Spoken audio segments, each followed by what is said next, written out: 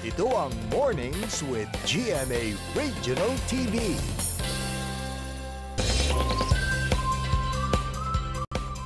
Una natin nasubaybayan ang kanyang hosting and singing skills sa Walang Tulugan with the Master Showman.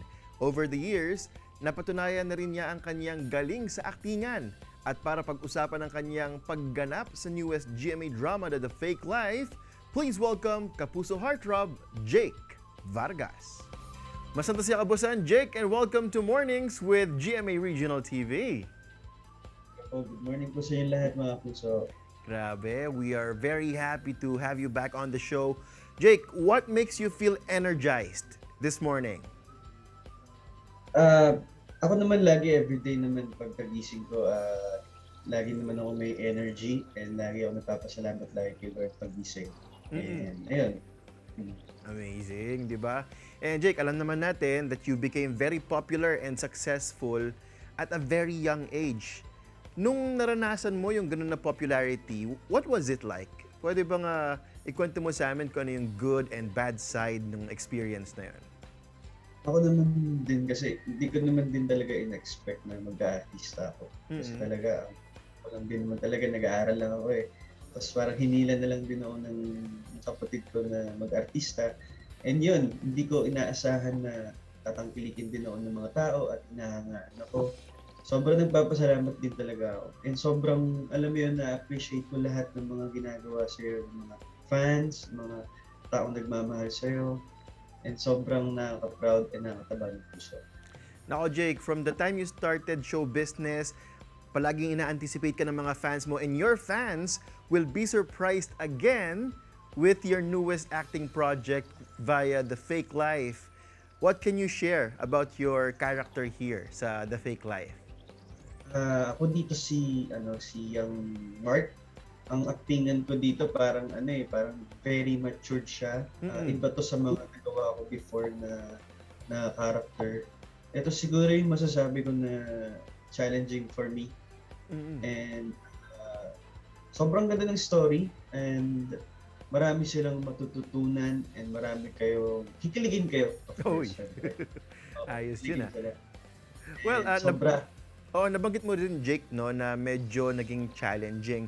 Pero how different and exciting is this project kumpara dun sa mga roles na na-handle mo na in the past? Kasi yung mga roles na binigay sa akin before, parang pa-tweetums lang eh. Parang pa-sweet-sweet, mga ganyan. Ito, parang alam mo yun, matured na siya and first time ko gawin sa TV na gano'n yung character ko. And sobrang nakaka-proud kasi nagawa ko siya din na maayos. Jabea fans have already expressed their excitement about your reunion project with Bea. How was the experience of sharing the screen again with Bea? And what do you love most about your working relationship with her? Ano ba? Kasi yung first time kong ulit makasama si Bea sa TV. Kasi ang tagal din na nagkatambal sa TV. Ayun, okay naman. And ipapasalamat din ako kasi mga Jabea fans, nandyan sila palagi, hindi sila nawawala. Anyway, ngayon naman, without giving much away, ano ba ang kwento ng The Fake Life, Jake? At bakit ito dapat panoorin at tangkilikin ng ating mga kapuso?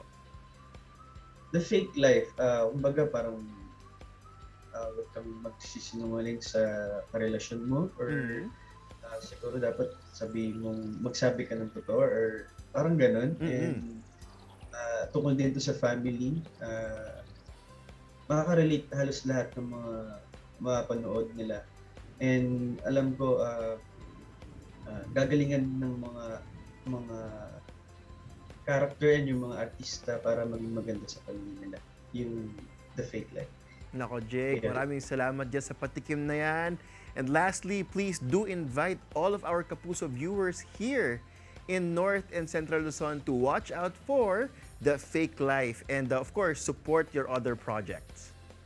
Yes po, supportahan niyo po ang The Fake Life. Malapit na po yan. Directed by Adolf and sila Miss Beauty, Christopher Martin, Ari Rivera, and si Sid Lucero. At marami pang iba guys.